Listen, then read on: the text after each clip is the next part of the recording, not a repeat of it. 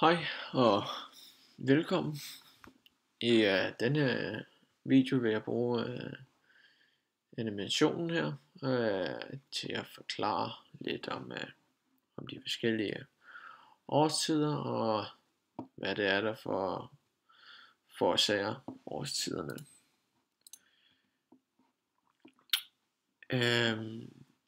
Og helt banalt, hvis vi tager jorden herover tilbage her, og kigger hernede på vores animation, der står at det er vinter, og klokken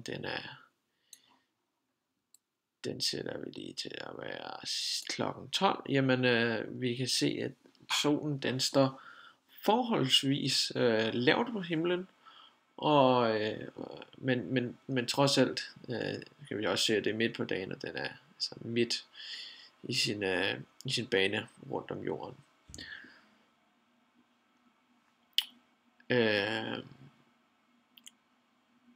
Hvis vi tværtimod går herover til sommer, jamen så kan vi se at solen er lige pludselig kommet meget højere op på himlen,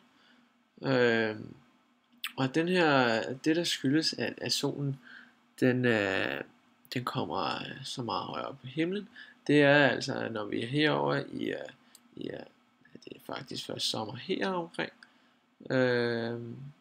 her. Så lige tager den der, så kan vi se at Danmark ligger her,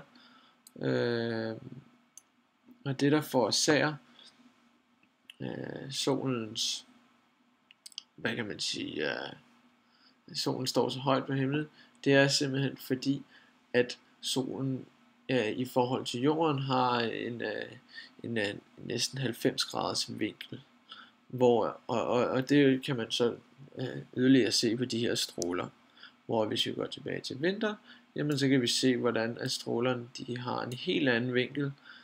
De er noget nærmere 0,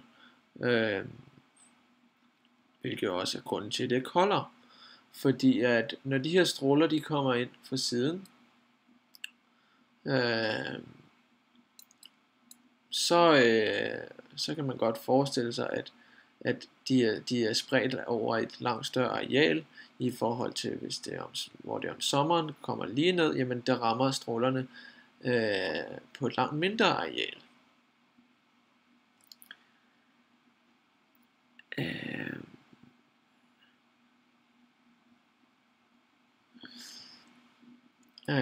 Og hvis vi lader animationen køre her, hvis jeg kan få den til det, sådan der, så kan vi se her om sommeren, jamen der går solen simpelthen først ned, og det bliver mørkt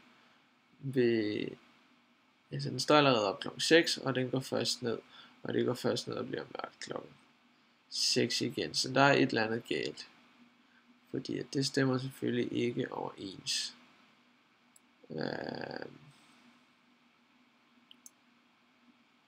Ja, der er et eller andet galt, for den burde ikke gå ned så tidligt.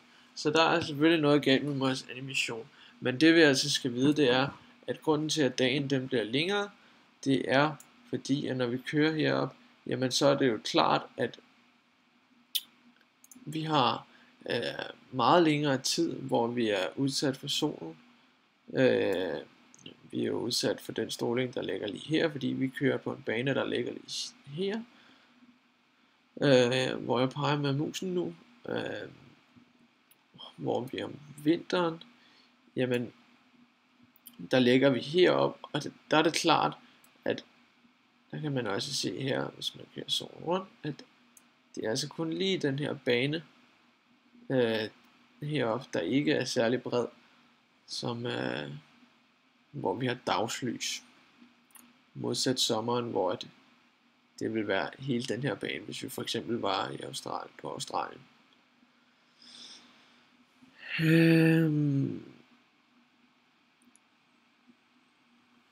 Hvis vi nu kigger på en anden planet, for eksempel Venus, den har en vinkel, der hedder 2 grader.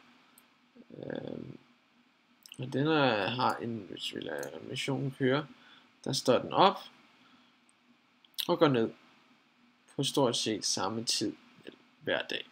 2 grader, det er næsten ingenting. De her, de vil næsten heller ikke ændre sig, hvis vi nu kører dem herover. Jamen, de har næsten samme vinkel, kan vi se. Det vil sige, at temperaturforskellene på planeten, de er ikke særlig store. Og længden på dag og nat, de varierer næsten ikke. Tager vi den sidste, Uranus, jamen, så kan vi se her, hvordan vinklen på næsten ingen tid varierer helt ekstremt. Uranus, den ligger altså næsten horisontalt i forhold til solen. Og det kan vi se her, at der kommer den op og får faktisk stort set en 90 graders vinkel til solen. Det vil sige, at der er også kæmpe store temperaturudsving, som hvis vi følger den herover, så kan vi se, at der er meget store temperaturudsving.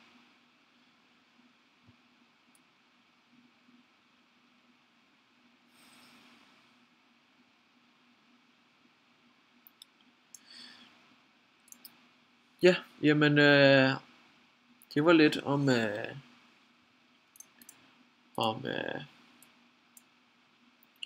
vores planet og dens rotation.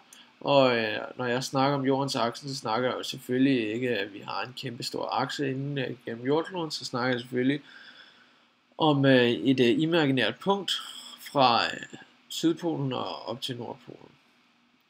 Grunden til, at der altid er koldt på både Syd- og Nordpolen, er fordi, at man kan forestille sig, at de her punkter, for eksempel Nordpolen heroppe, jamen den vil aldrig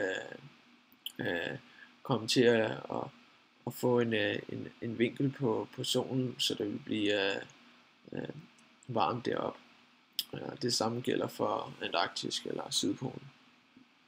Ja, men det var det, jeg havde.